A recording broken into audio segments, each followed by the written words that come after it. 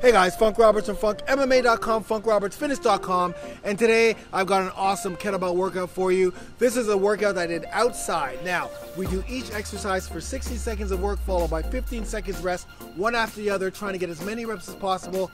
Rest 2 minutes after you've done all 6 exercises, and then repeat for 3 full rounds. Now, you're gonna see some exercises like the swing, you're using one arm. You're gonna do 30 seconds of one arm and then 30 seconds of the second, which will make 60 seconds, all right? Anyways, guys, it's a cool kettlebell workout. Again, help you to burn fat, build muscle, increase your cardio, and get into awesome shape. Check this out, and then I want you to grab your kettlebell and get it done.